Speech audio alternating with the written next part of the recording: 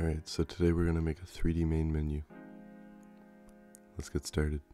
Start off by making a new folder for your menu UI. And then open that up and make a new folder for your map. Open that up and make a new level for your main menu level. Make a new blueprint class. Scroll down and search for HUD.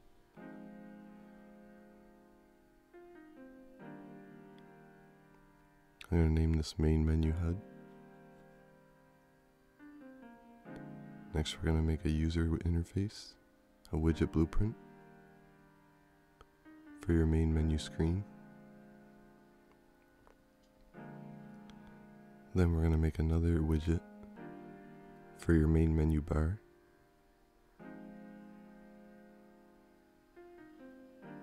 And then I'm going to copy all the lighting and bring it all into my new level here with a little platform.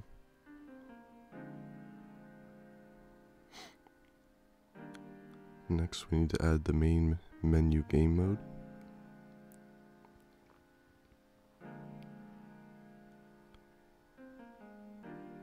And then go over here into world settings, save all, and change that game mode override to your main menu game mode.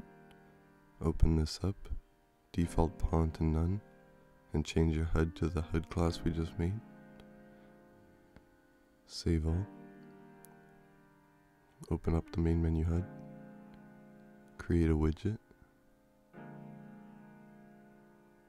Get the player controller and choose the main menu screen. Promote that to a variable. And then add it to the viewport. And that's all we need to do in here. So close that. Alright, now we're going to open the main menu bar. Add a canvas panel. Add a vertical box inside that. And I'm going to add 2 buttons. And put some text inside of those buttons.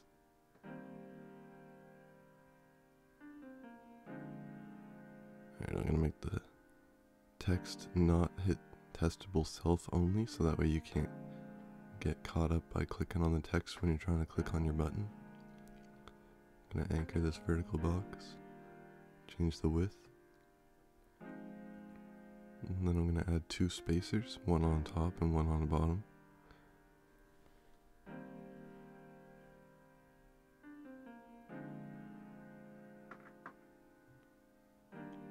I'm going to take the 2 buttons and fill them.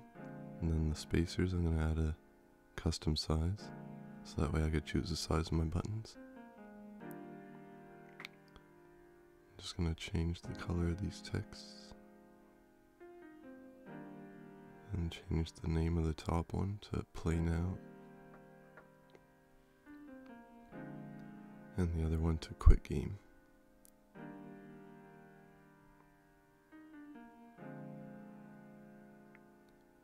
And then I'm going to rename this one to Button Play and Button Quit.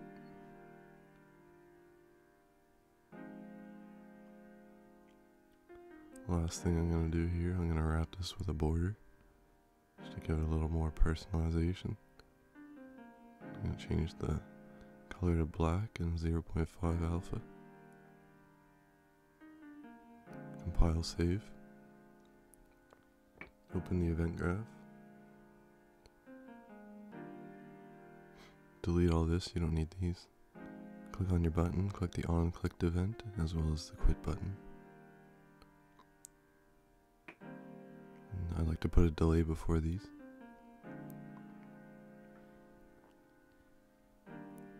And off the first one, you're going to do open level by reference object reference. Select the level that you want it to open. And then off of quit, you're going to search for quit game. And get the player controller. Compile, save, and close that. Now we're going to open the main menu screen. Add that to it. Stretch it across the screen. Compile, save, close that. Alright. Now I'm gonna add a camera actor to the world, so we have a 3D camera for our main menu level.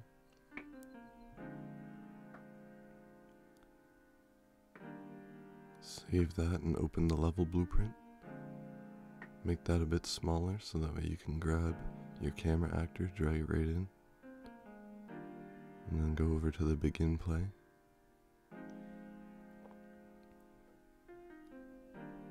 Get player controller and set view, target with blend, and the new target is your camera actor, and that should be good for that.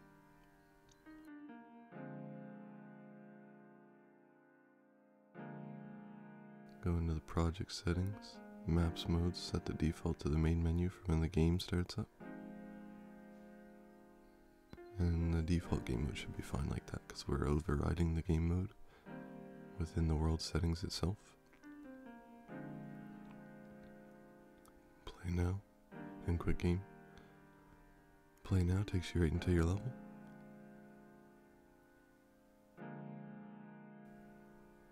Alright, go into the main menu HUD. We're gonna set show mouse cursor.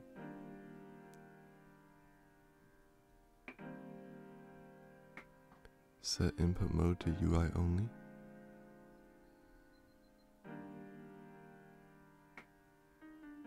Hook those up. Set the widget to focus to be the variable that we promoted. Play now, and now I can click on the screen and the mouse won't disappear, and I can click on both of my buttons and they work just fine.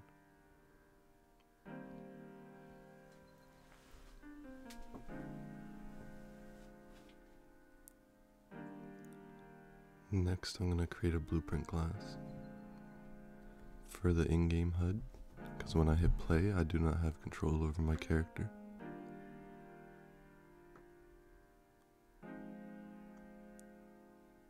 And then I need to open that level up, go to the world settings, change that HUD to the in-game HUD, and that should be good for that. Open up the HUD, event graph, get the player controller, then we're gonna set show mouse cursor and set input mode to game only.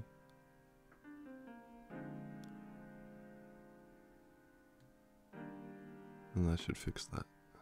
So now, just gotta go back to my main menu. Hit play. Quit game works. Play now, right inside the game, and I can move around. Works just fine.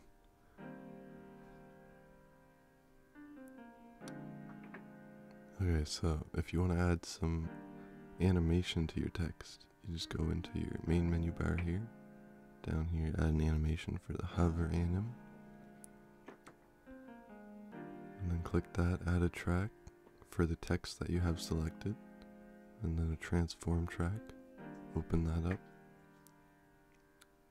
and then we're looking for the scale there, so we're going to bring this over to 0.15, open up the scale and change that to 1.25 on both X and Y.